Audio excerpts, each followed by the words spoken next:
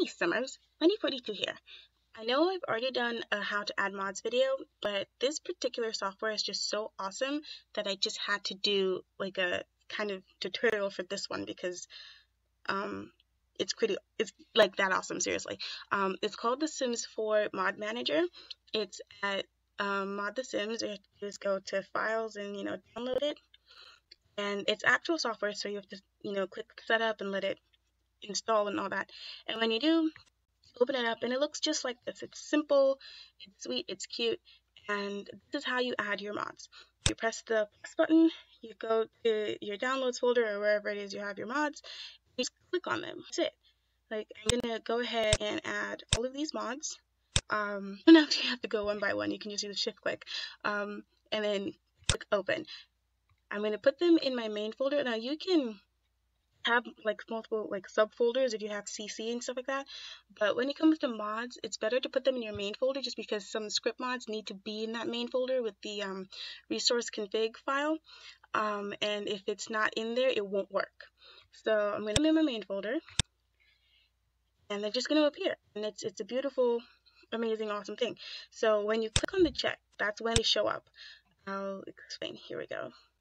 This is my mods folder. This is my, documents, electronic arts, Sims 4 mods folder. The thing about it, as you can see, it's only when I click on here that they show up on there. If I don't click it, it doesn't show up. So you can have 50, 100,000 mods in here.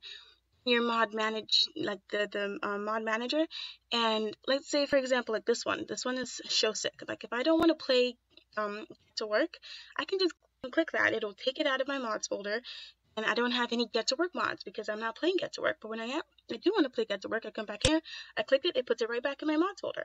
And as you can see, I've got packages and script mods. I don't have to unzip or rezip. As you can see, they're all the ones that are supposed to be zipped are zipped, the ones that aren't. And it all works. It just does. It's a beautiful piece of software.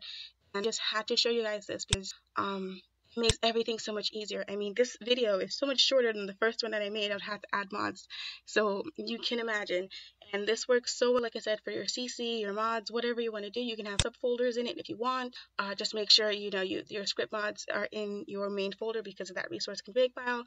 And that's it. Literally, that is all. It's quite a beautiful piece of software, and the person who made it is awesome. And yeah, so if you have any questions, post them in the descriptions, although I don't see how you could because it's just so simple and just so easy. You download it and then you open it up, and this is what you have to do. That's it. Quite simple. Again, the link is in the descriptions, and yeah, so that's it. This is the Sims 4 Mod Manager, and this is how it works. It's very, very easy. Okay, everyone. This is Lenne 42 signing out. Happy simming, everyone!